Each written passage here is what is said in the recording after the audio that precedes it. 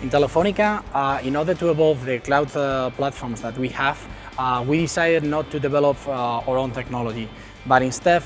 trying to look for commercial products in the market which could cover an end-to-end cloud solutions from the self-service portal, management tools, and also automation that could provide the main requirement that our customers have. We selected VMware because it can cover whole end-to-end solutions from the hypervisor to the self-service portals that we can offer to our customers to fulfill all the different requirements that we want to offer.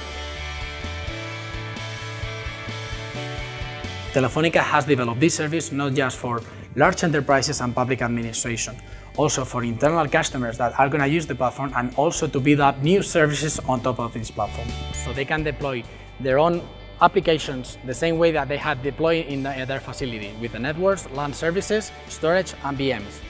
Furthermore, if they want to include additional services that we have included in our service, they can use vCloud Automation Center to auto-provision and self-service provide their functionalities. If they want to assure the performance and the quality of the service that we are providing, we have used